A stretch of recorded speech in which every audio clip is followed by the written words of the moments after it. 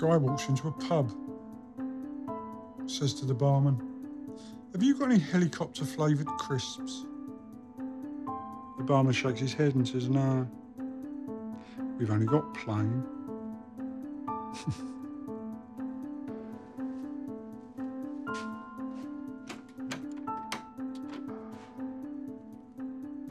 Is this your first time in one of these rooms, is it? Huh?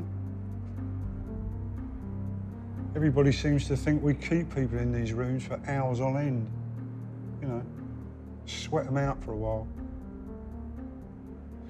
It can be a bit tedious, all this waiting. The truth of the matter is we've just got lots of paperwork to do. I never got why they made these rooms so plain. You know? You stare at the walls and you feel like the room's shrinking. And what are these lights? I swear to you, sometimes I walk in here and I get a bit dazed. So if I do give you weird looks every now and again, it's because I have to squint my eyes more lately, you see? Left my glasses at home. These are just my readers.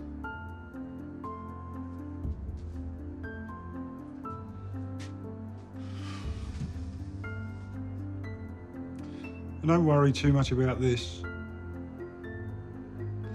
They say if you look at it long enough, you start to see yourself differently. But of course, that could just be me.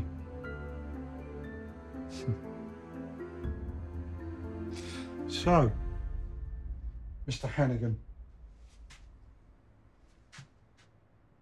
do you mind if I call you Mark? Sure. Mark it is. Do you know why you're here, Mr. Hannigan? The officer that arrested me said something to do with Becky. Is she okay? You know Becky well? Yeah, she's my girlfriend. We've been together a year and a half now. We live together. I'm really lucky to have her. She's an exceptional person. Detective, I'm sorry. Why exactly am I here? Do I need a lawyer? Do you think you need a lawyer?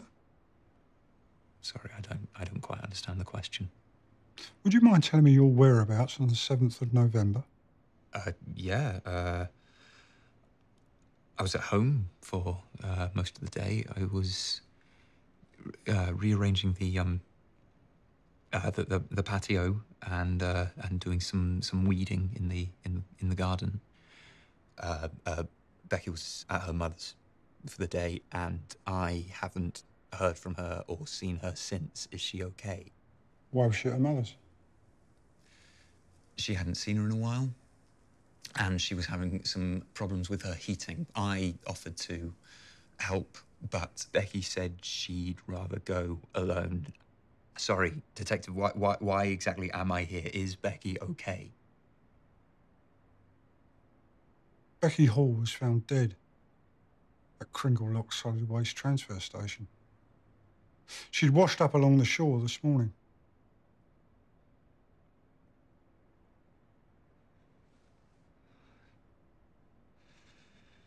I can't believe that's happening.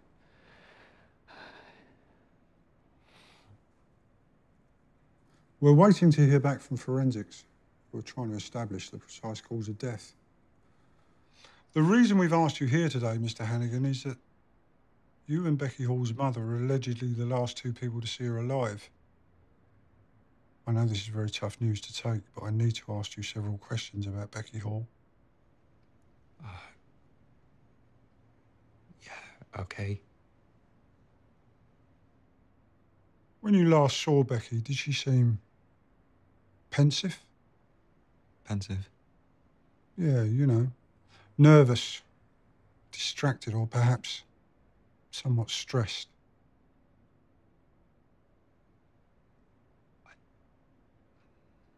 I don't think so. She hadn't slept well Friday. No, she hadn't slept well all week.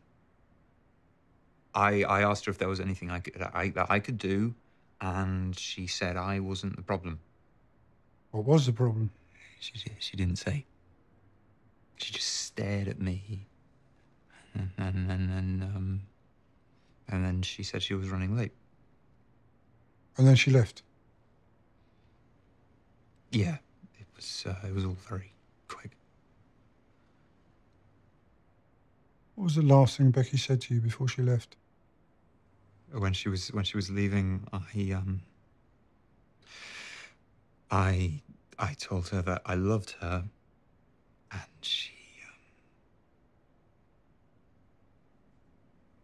she said, I know you do.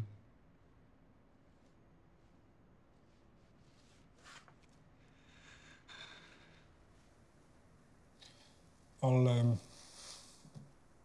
give you a minute or two to take all this in.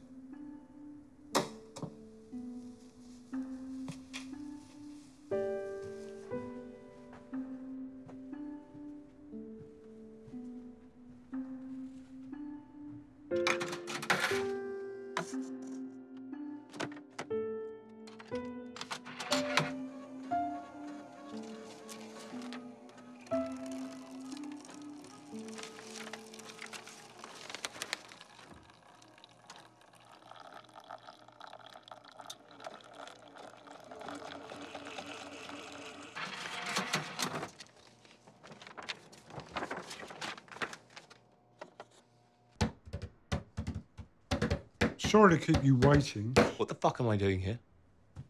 I've got things to do. You can't just arrest somebody and then not tell them what the fuck for. Besides, I've been waiting here for fucking ages. What have you been doing? Getting a lunch break? Or two? Hey, I'm talking to you. Yes, well, like I said, sorry to keep you waiting. The files are not going to read themselves.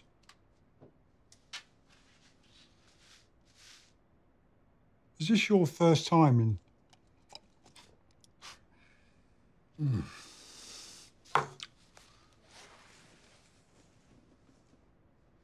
First time in one of these rooms, is it? The fuck do you think? I'm not entirely sure what to think, to be honest with you. But I'm quite sure you don't like rooms like this. Rooms that make you feel insecure and neglected. Rooms that you know you don't get to leave until you've learnt a lesson. Like being sent to the headmaster's office for using language like that. Oh, you're funny. I've never met a policeman with a sense of humour. It's detective, actually. And I'm quite certain that I'm not the first detective you've ever met, Mr. It's Jacob. Jacob, yes. Do you mind telling me your whereabouts on November the 7th, Jacob? No. I don't have to tell you anything. In fact, where the fuck is my lawyer? OK. We'll get you a lawyer. But first, do me a favour, if you would. Tell me, do you recognise this person?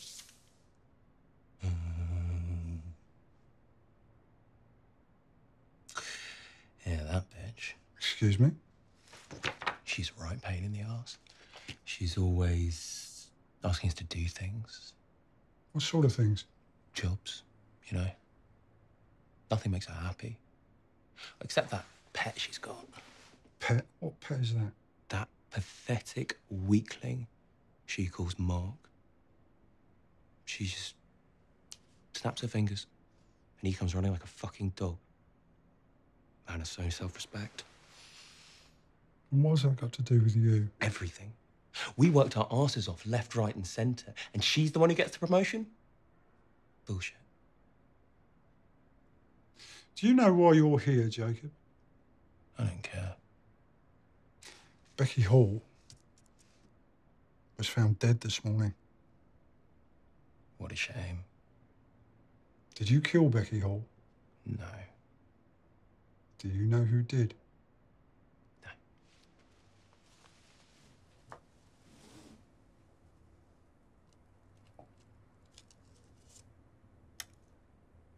Now stop wasting my time,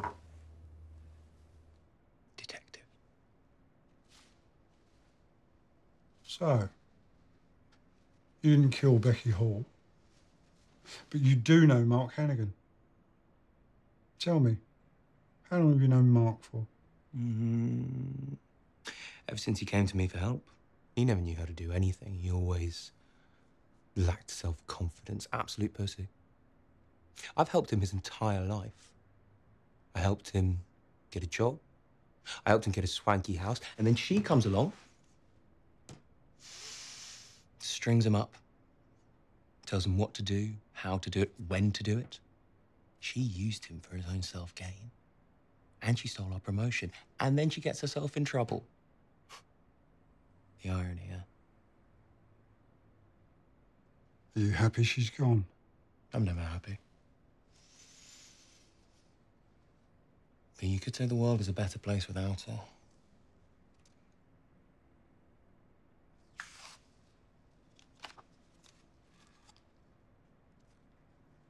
This coffee is fucking awful.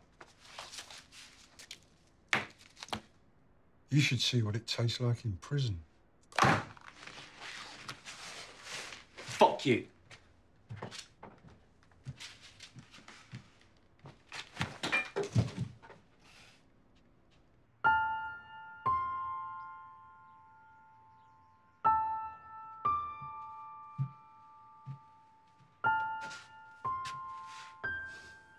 Mrs. Hall, I'm terribly sorry for your loss. No mother should go through this process.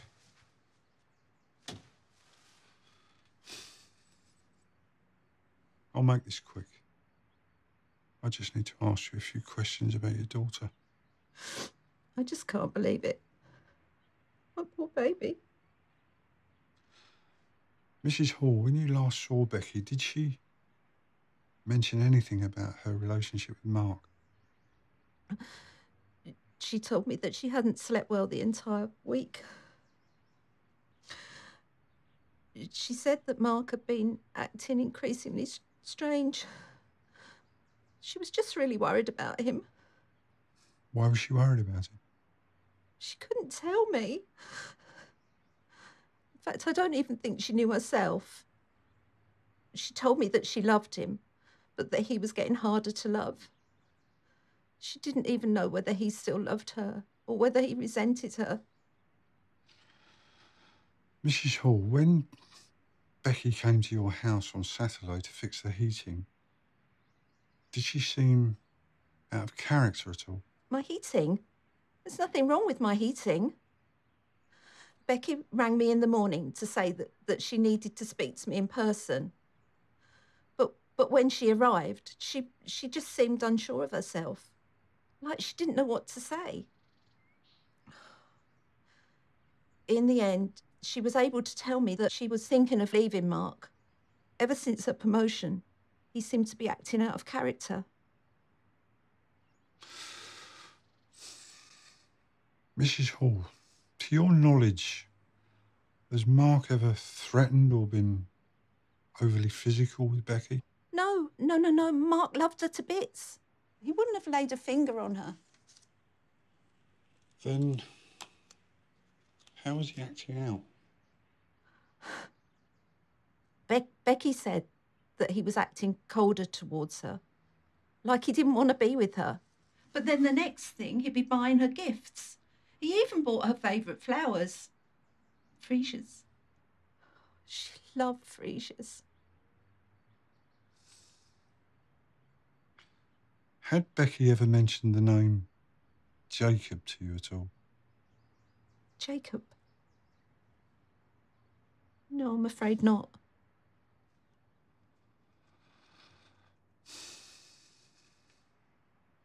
Mrs. Hall, what was the last thing that Becky said to you before she left? She checked her phone. She said she was going to be late for dinner. And that she'd got to go to the grocer's to get some vegetables for Mark. Mrs. Hall, like I said, I'm terribly sorry for your loss. But you have my assurances that we will get the person that done this. That'll be all for now. I just wish I'd told her one last time how much I love her.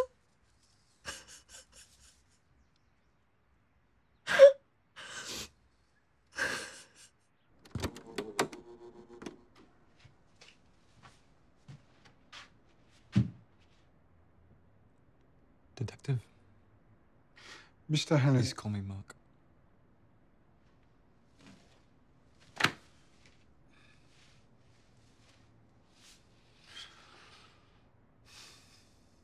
Mark.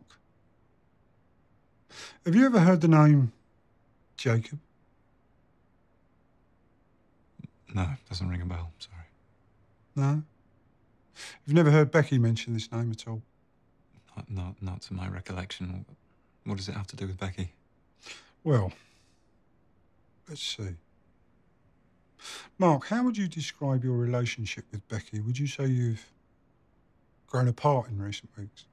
Grown apart? No, we loved each other. Becky would start to seem distant, but I would buy her flowers and chocolates to cheer her up. How often would you say you argued with Becky? Very little. I just did whatever she wanted. I just wanted to make her happy. Mark, are you aware that Becky had plans to leave you? What?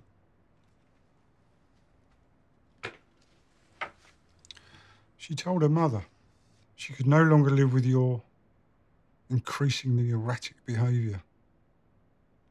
We found a bag packed full of Becky's clothes hidden away in the closet. Inside was a note. It had been opened. It read, "I love you, but I'm afraid of you. And I think it best if we spend some time apart." I've never seen that note. I didn't know Becky felt like this. Mr. Hannigan, earlier you told me that the last time you'd seen or heard from Becky was when she went to her mother's. Yeah, that's right. We found this message on your phone, timed a couple of hours after Becky went missing. "Hey, I'm just going to the grocer's to get some vegetables for dinner. I hope you're okay." I never saw that message. Like the note that Becky left for you? Yeah. Yes. No. I never saw the message or the note. Well, it's marked here that you read it. I didn't read that message. That's not what it says here. I think I would remember reading that message, Detective. I think I'd like to leave now. I'm afraid you won't be leaving anytime soon, Mr. Hannigan. CCTV captured this image just after Becky walked down to the riverside. You must be mistaken. That's not me. I was at home. Well, it sure as hell looks like you. But I would remember being there. That's not me. Do you want to know what I think? I think you saw that note that Becky left for you. And I think you couldn't stand the thought of her leaving. And you flew into a fit of rage. I also think that you saw the text message. And knowing where Becky would be, you hid in wait for her, down by the riverside. No, I would never hurt Becky. I loved her. You're wrong. I've just spoken to forensics. And they've confirmed that the cause of death was strangulation. They've also confirmed that Becky had several fingernails missing. Mr. Hannigan, on a subsequent search of your property, we found a jacket identical to the one you see in that CCTV image. And in the back of that jacket were tears. And in one of those tears, we found a fingernail. We gave the fingernail to forensics, who examined it. And they confirmed that it matched Becky Hall's perfectly. I don't understand. I didn't have anything to do with this. Mark Hannigan, you're under arrest for the murder of Becky Hall. You don't have to say anything unless you wish to do so. But anything you do say will be taken down and given in evidence. You'll now be remanded in custody to Wandsworth Prison until a date can be set for your first court hearing. You don't understand. Please, you don't understand. I wouldn't hurt her.